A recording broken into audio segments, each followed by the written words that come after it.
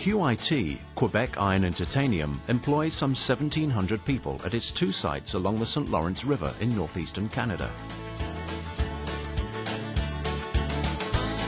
I've been with QIT for 21 years. What impresses me most is the way the people are engaged in making a success out of QIT.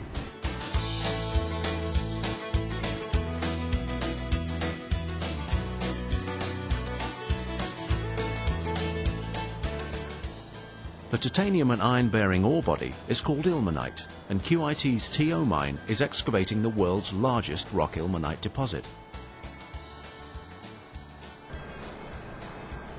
Each day, 18,000 tons of ore are loaded onto the mine's 100-ton trucks. Dans mon travail, qu'est-ce que j'aime le plus, c'est de chauffer mon truck. Ça, j'adore chauffer. J'ai toujours rêvé de chauffer des grosses machineries, puis mon rêve se réalise.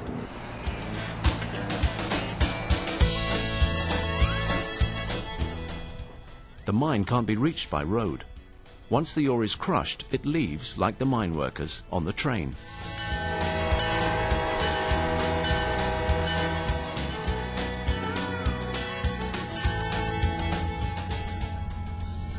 The journey through the mountains takes them to the port facility of Havre Saint-Pierre, located within the Mingan Archipelago National Park. As you can see, we are loading a ship with ilmenite inside the national park. The national park is a very important place for the population and for the Canadian government.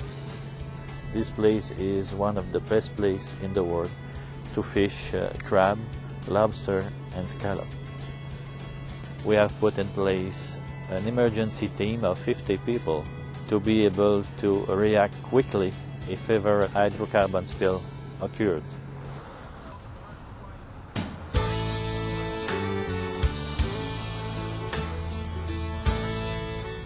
The ore is shipped downstream to the company's metallurgical complex at Sorel Tracy.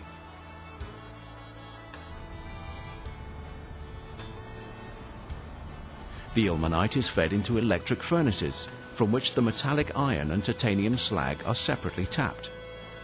The process involves a reduction step to remove oxygen. The reduction is actually made through the use of anthracite, and so the oxygen is combined with the carbon to generate a fuel which we actually recuperate, clean up, and recycle through the rest of the plant as a fuel. So that's a way for us to reduce our greenhouse gas instead of buying external fuel. QIT has always had a reputation for technical innovation, but in recent years, the company has also put more emphasis on other aspects of its business. The management of the company at all levels is taking today's safety more seriously.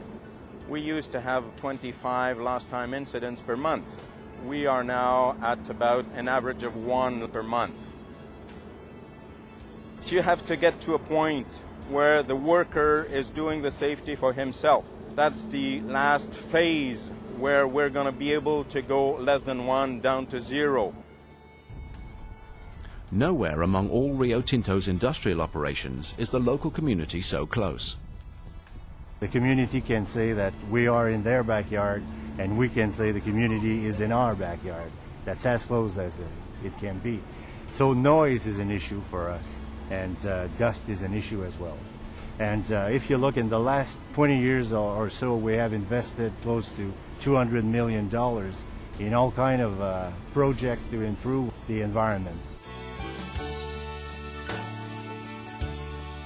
The QIT plant is close to the Lac Saint-Pierre archipelago, a wetland habitat and home to 288 bird species and 79 species of fish. This area has been designated a UNESCO World Biosphere Site. One of the main reasons behind this designation is the viable cohabitation between an industrial complex and a unique natural habitat. QIT a été longtemps taxé d'un pollueur très sévère pour la région. Aujourd'hui, cette compagnie-là a fait un virage totalement vers le développement durable et elle est devenue un exemple là, au lac Saint-Pierre de prise en charge pour la protection du milieu. People work hard making sure that QIT is viable, long-term, sustainable for the future.